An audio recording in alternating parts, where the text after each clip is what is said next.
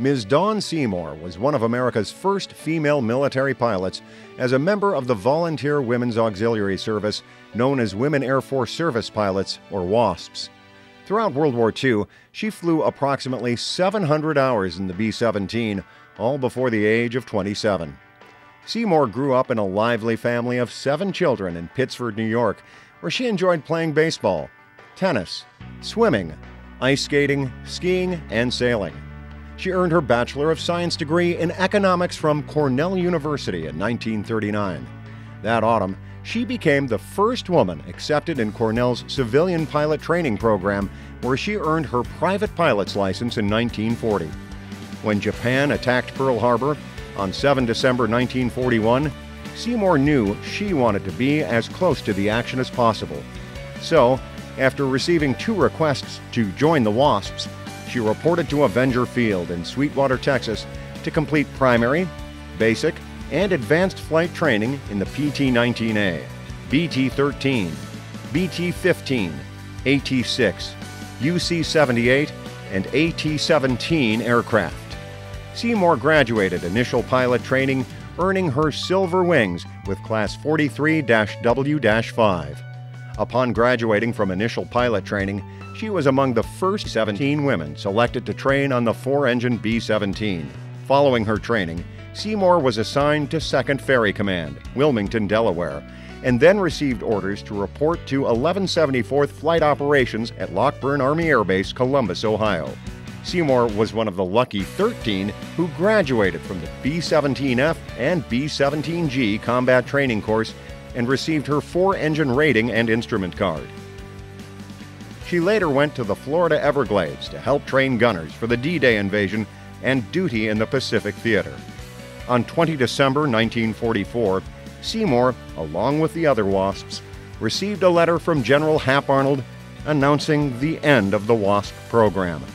In January 1946, she returned to Rochester, New York, where she worked for her family business as a manufacturing executive, raised her son, Bill, and became a community volunteer. 10 years later, she married Mort Seymour and later had 4 more children. In 1972, Seymour attended her first WASP reunion in Sweetwater, Texas, and later served as president of the organization from 1982 to 1984. In March 2010, Seymour, along with over 250 surviving WASPs, was awarded the Congressional Gold Medal for her outstanding contributions to the United States during World War II. Air Command and Staff College is proud to honor Ms. Dawn Seymour as an Eagle.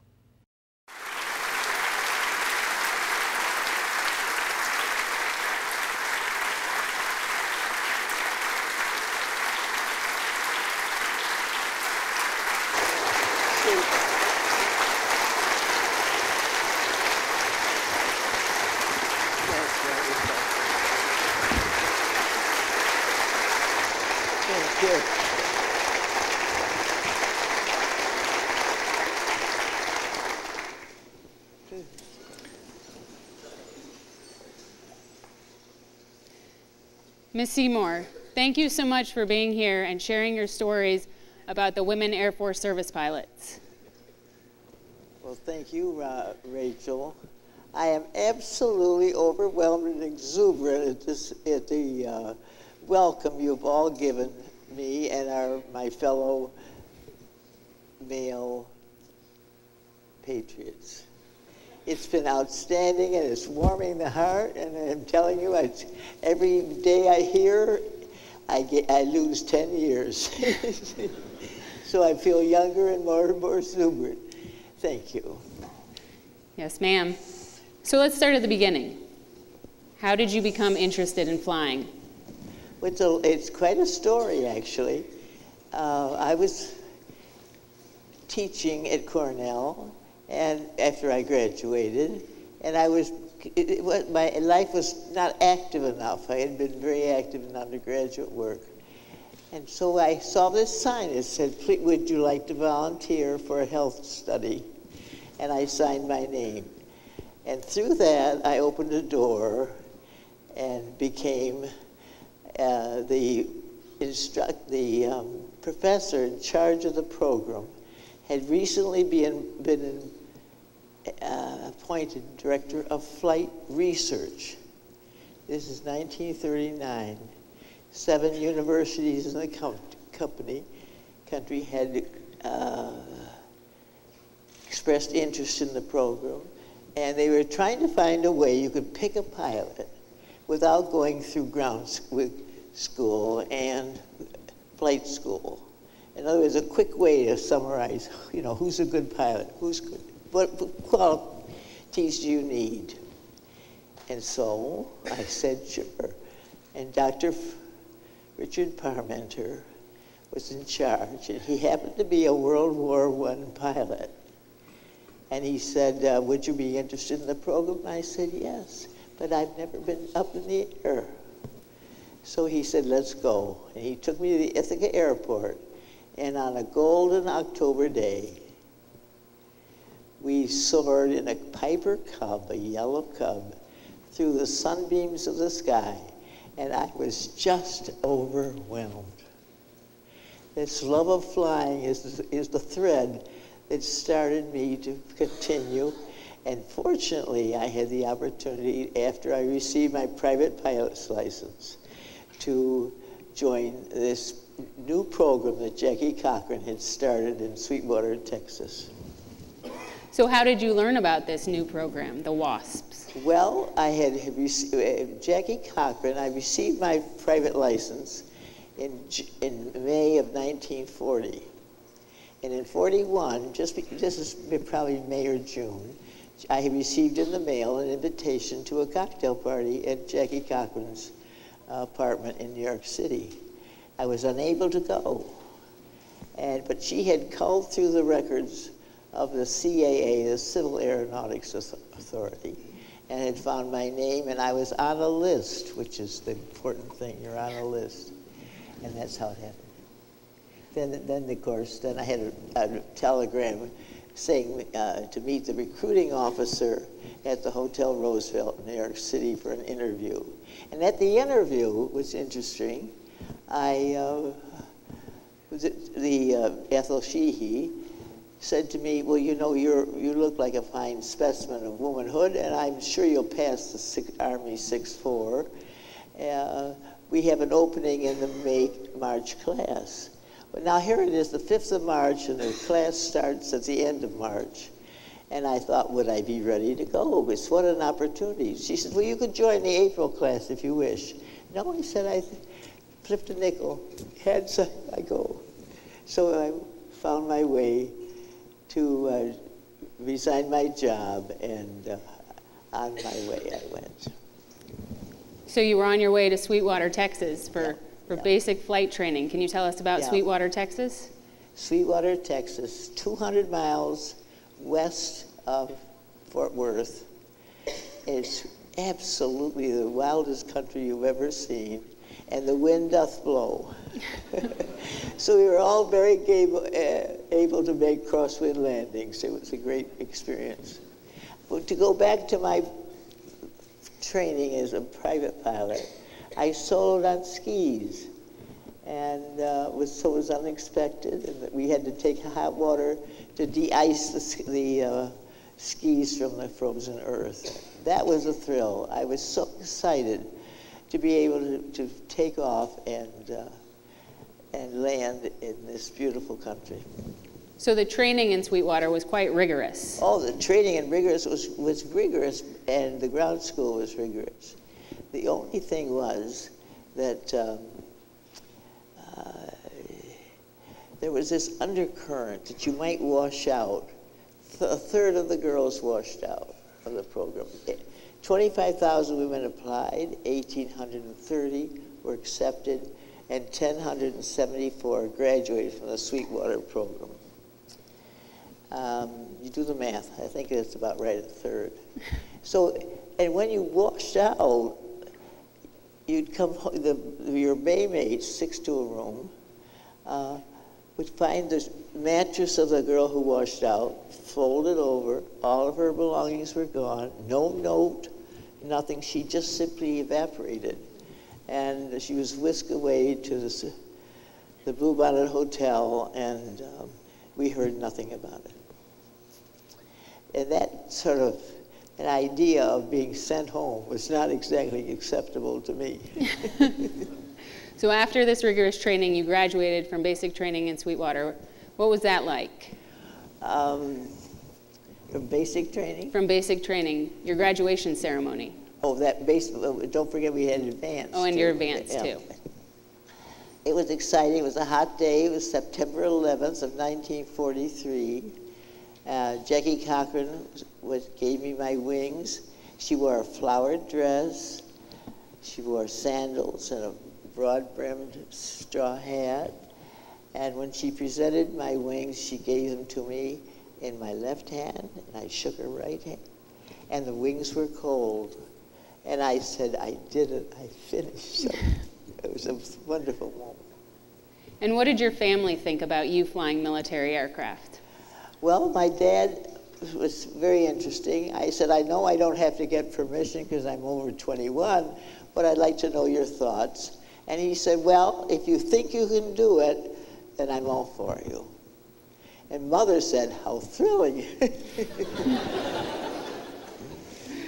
So after Sweetwater, where did you go next? After Sweetwater, I thought I'd be a ferry pilot. I was sent to 2nd Ferrying Command in Wilmington, Delaware.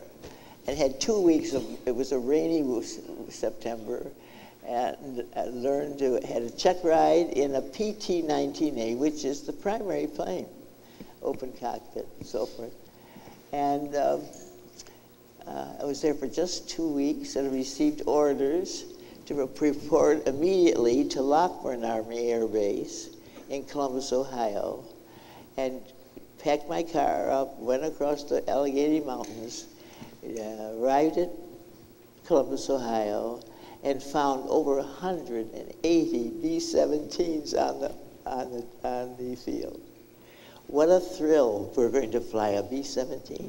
And sure enough, we were in the 1174th Squadron, and Freddie Wilson, who's the colonel, the CO, said the day or two before he'd received a telegram say, expect 17 WASPs.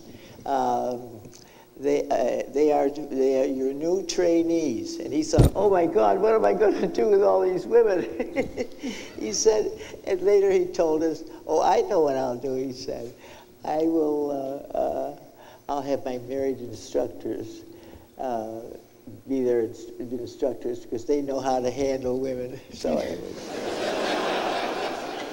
and sure enough, our instructor was Logue Mitchell, and he had been training Canadian pilots in the B-17, and he could just come back to the States. He said to his wife that night that he had the first class, he said, I'm going to get every girl through. And he was that positive and that persistent, and he realized that women did learn to fly differently than men. Women wanted to prove to themselves that they could fly, they could do it. They knew how, whereas men might have had other motives. But he liked teaching the women, and he had a trick. Now we're getting into cold weather up north, and he'd send us out to do the pre-check of the airplane. About 3 or 4 of us would go in one training mission, and he'd have us go out and check things over, the outside and inside the cockpit. And then he'd come out, and we finally realized that we were warming the seat for him. It was this cold, there's no heat in the B-17. It's a big airplane. And the very first time I'm a student, I'm in the left seat, he's in the right. And all of a sudden, during the course of the flight, the number 3 engine caught on fire. And fortunately, I'd read the manual, and we were all turning switches, cutting off things, putting the cowflaps up, punching the emergency fire extinguisher, and the fire was out. And I said to my, and we had trimmed it so it flew straight and level. And I said, oh, this is the airplane for me. And it was so dependable.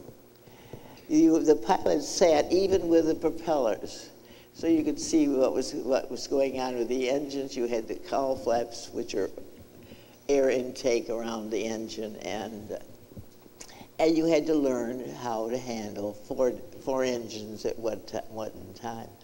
Now, I have a good ear, so I could measure up the instruments to where they're supposed to be, and then I'd hear a you know, that little rumble, and I could tweak the engines and get it to purr. It was not a fast airplane. It was cruised around between 180 and 220, but that was a lot better than an AT-17 that we trained in advanced flight at Sweetwater. So it was a wonderful experience. We lived in the nurses' quarters, and flew mornings, afternoons, and the next day would be evenings. So we were flying, and then the ground school would be the other time of the day. We had PT, we marched to class, we had a full colonel march us to the flight line in our class. It was serious, and here we were, women, on an Army base for the first time on the flight line. And we had no real uniforms.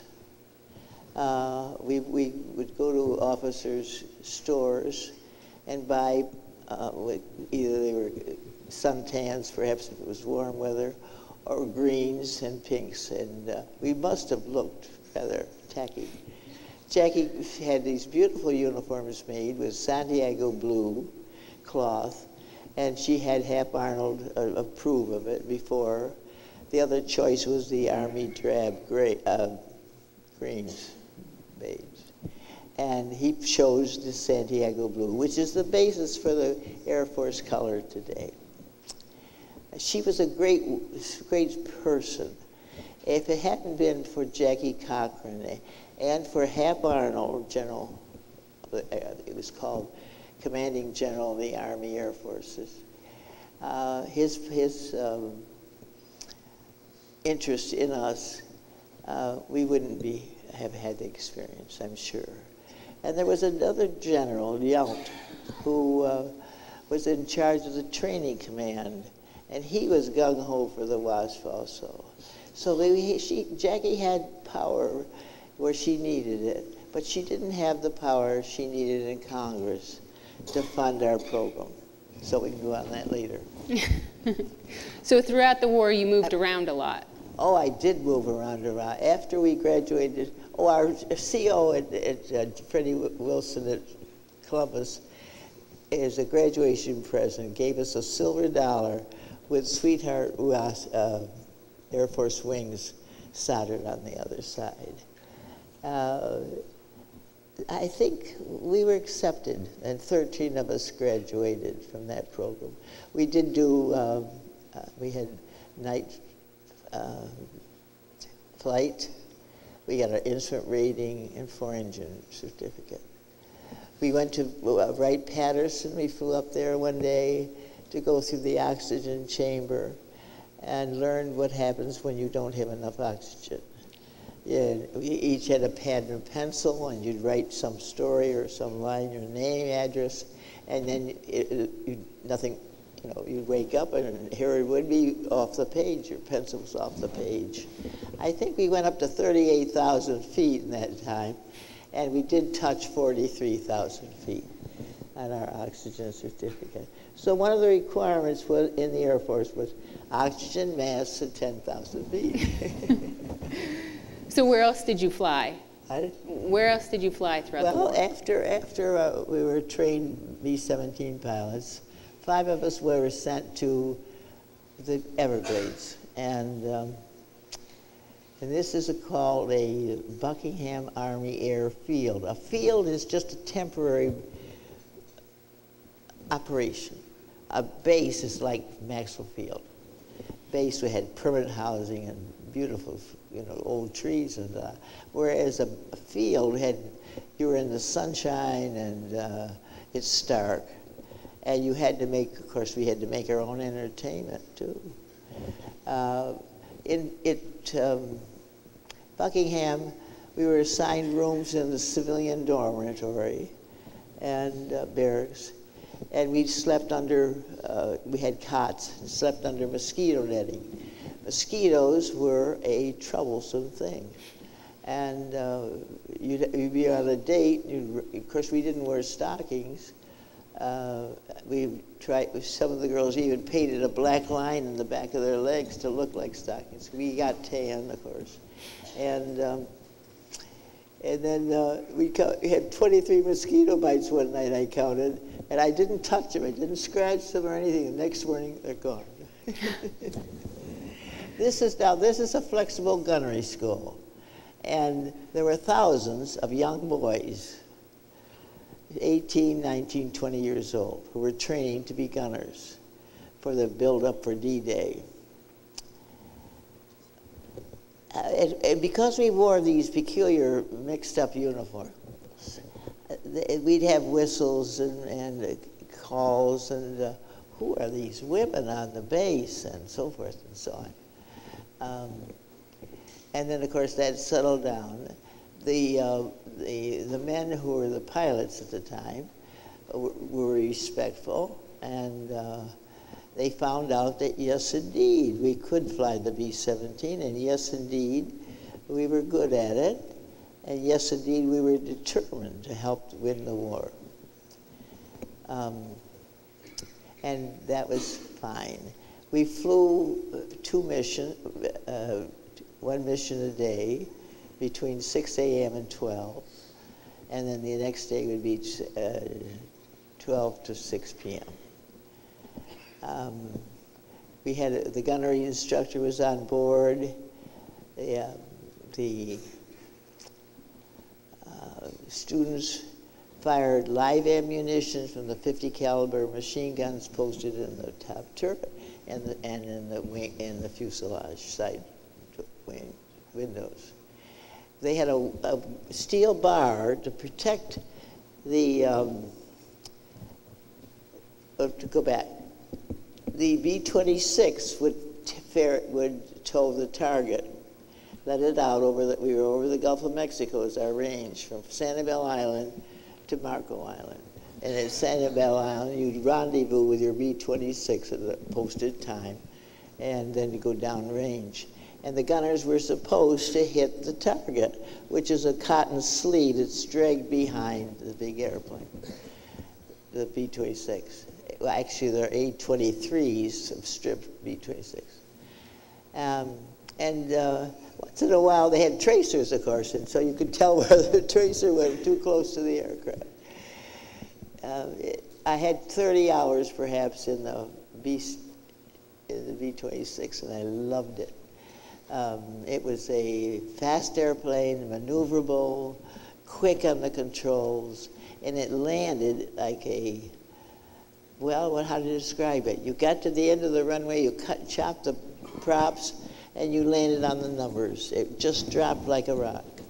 And it was just a wonderful aircraft. I had a chance to fly a B-24 that was visiting the field, and thought, what a terrible airplane.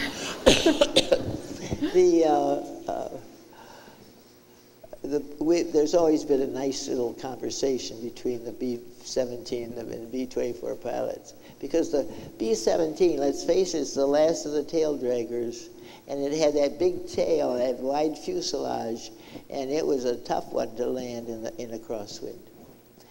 But I loved it. Everything next. So after and I finished I could go through the mission if you want me to, from splash. The idea was to teach the gunners how to fire a gun from a moving base to a moving target. And you'd skim the water of the Gulf, and hit the water would hit the bullets would hit the water, and then you try to hit the splash on the water. We did have what's known as 12 o'clock high exercises when we flew by Page Air Force Base, which is field, actually, it's a field, small. And the P-39s would come up, and now the gunners put film in their guns. And they would practice 12 o'clock high, you know, coming at different angles so the gunners could have different posts. I did fire the 50 caliber, and it had a kick to it. It was good. Nothing exciting happened in terms of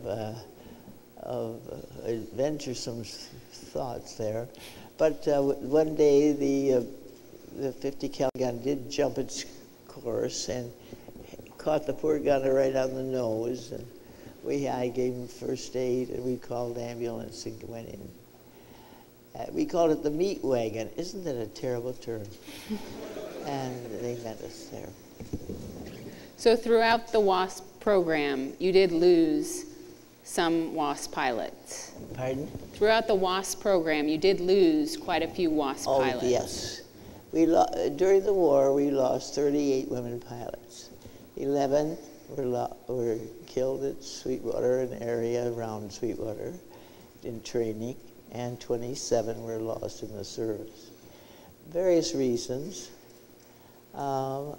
In 1996, after a great deal of research, in fact, I came here to the base here at Bexel Field for research. To accumulate information about the girls and their history. I published a booklet called In Memoriam to the 38 women who lost their lives in World War II. And one was my buddy. Her name was Peggy Sipe, and she was flying at the end of training to finish up her time with her instructor and with another WASP. And for some inexplicable reason, on a CAVU day, the plane crashed, and they lost all lives. But before she had died, she had planted a garden alongside the wall of the barracks and watered it faithfully. And on the day we graduated, September 11th, 1943, the garden was in full bloom.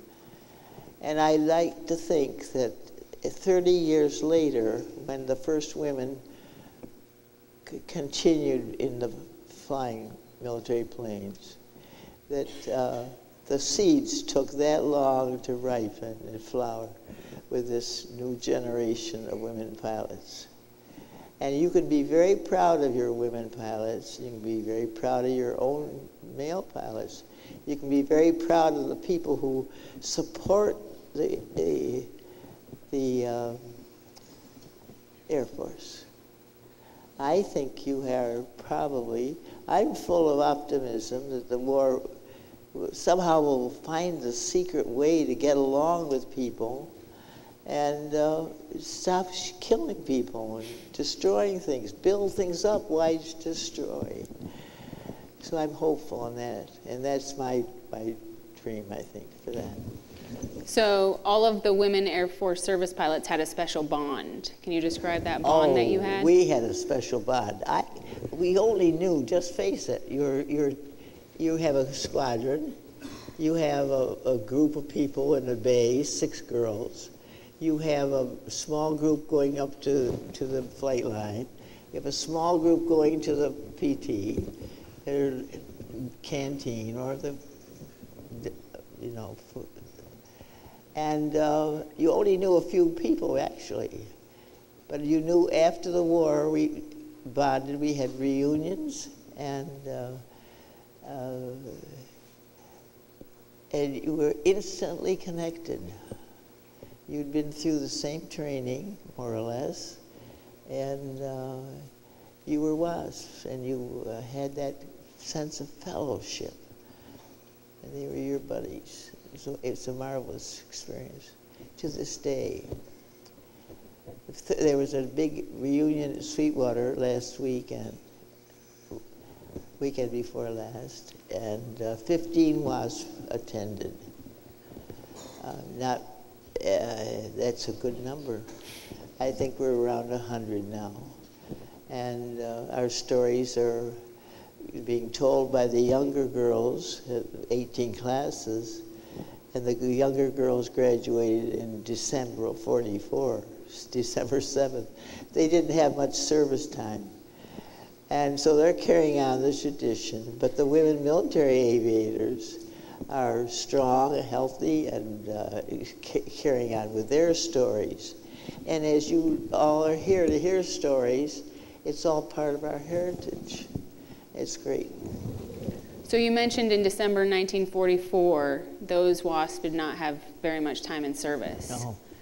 And that was because the WASP program ended. And that's why I was so lucky to have chosen 43-5 in that class in March rather than April. Because only a few of us were able to walk through that door for advanced training. Jackie Cochran wanted not only to have a girl fly a unique aircraft, but she wanted a group of women. Her point was to prove that a group of women could fly the P-51, could fly the B-17, the B-25, the B-26, P-47, P-38. And she proved it. And that's to her everlasting credit. Jackie Cochran was an interesting person. She was a record setter in aviation in the 30s. And her buddies and competitors were Hap Arnold, Jimmy Doolittle, so forth. So she knew she'd flown with them, against them in races. And of course, this was the last part of the golden age of aviation. Aviation, are we ready for go on? Or what? Sure. You got another question? I'm giving you too much history, aren't I? No? This base is interesting to me because after the war was over, in December, I was, let go, shall we say. I was sent here with my husband as a wife. And we lived in the married officers' quarters. And he was in the B-29 school, which was here at that time. And the whole base, I'm sure, moved downtown on the August day of 1945 when Japanese declared surrender. And it was also a base where pilots and enlisted men and so forth were disbanded from the service. And it was an interesting time. We thought we'd stay in the service, and then had made no decision to get out. So I was here, and our friends kept leaving. And it was, all of a sudden, it was a whole different situation than it had been during the war.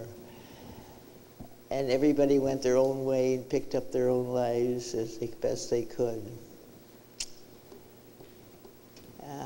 I was talking to our young man who's in charge of the Officers Club today, and I was telling him that we had dances during the year, formal dances.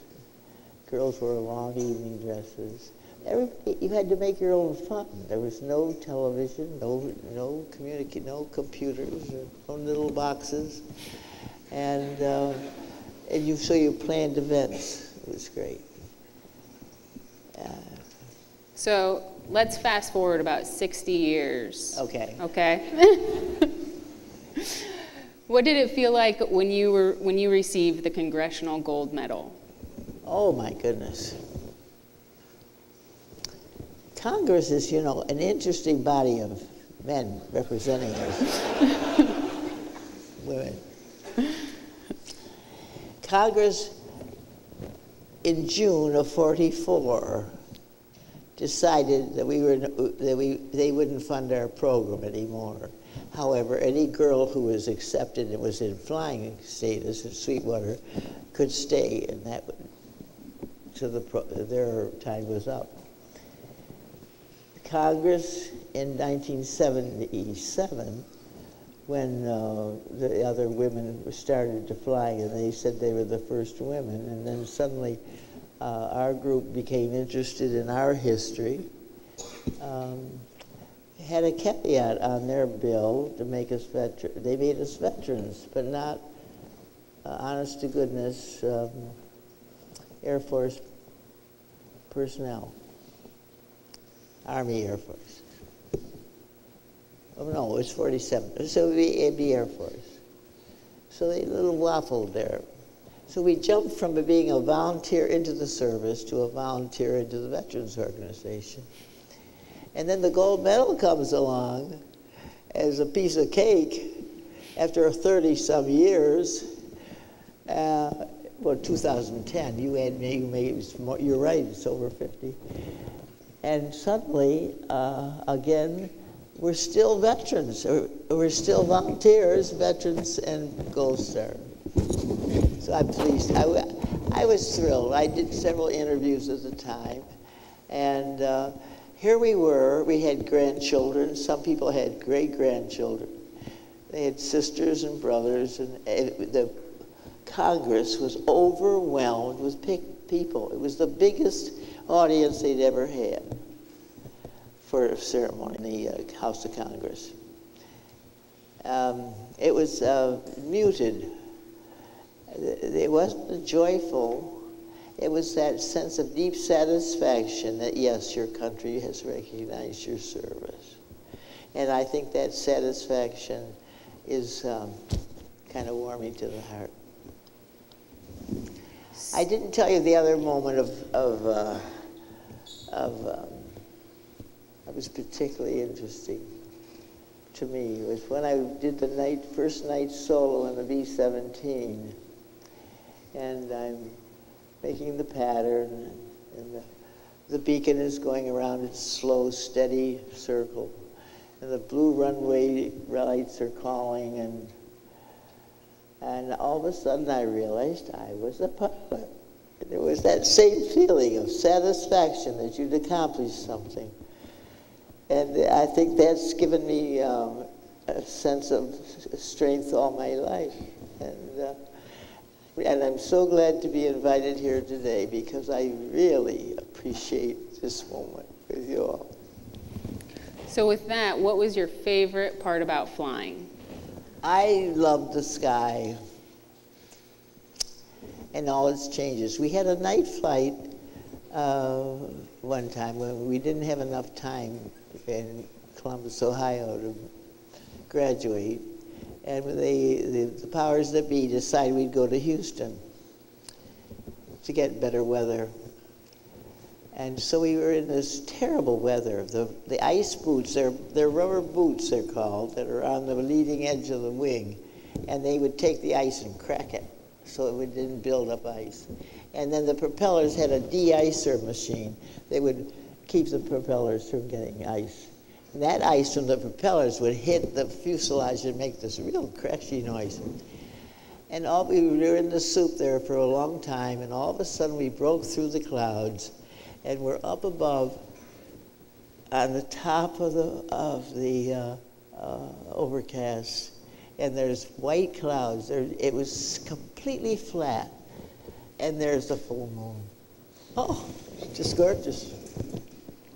And I have many memories. The coast of Florida in the afternoons, and perhaps here in Alabama, is lined in the afternoon with thunderstorms, just isolated unit storms, but they're dangerous because they can go up 40,000 feet, and they're full of currents of air and so forth. But you can fly around them. And there's only maybe two in a row before you get to dry land again. And here's the ocean or the Gulf and so forth. And as you round about one of these towers, all of a sudden you see the Pilot's Cross, which is a complete circle of rainbow with your airplane shadowed in the middle. Oh, it's absolutely stunning. And this world is so beautiful that I still to this day, when the wheels leave the runway, I have, ooh, I'm thrilled. All right, ma'am, we're almost out of time, so I wanted to give you the opportunity if there was anything else that you would like to tell the students. Oh.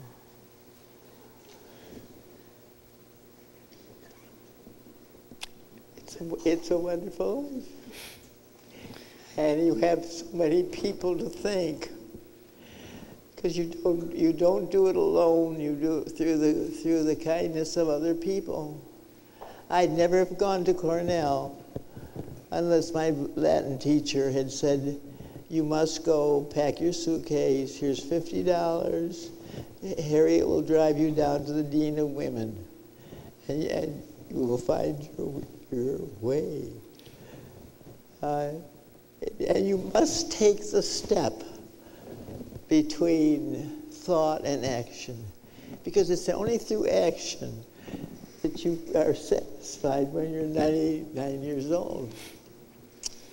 And I don't think I missed many opportunities, because I guess my goal was to be of service to my country, to my family, to my community, to myself, and to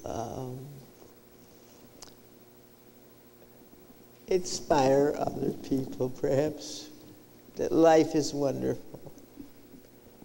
And be happy, please. Bye. Ms. Seymour, you have truly inspired all of us. Ladies and gentlemen, please help me recognize Ms. Dawn Seymour.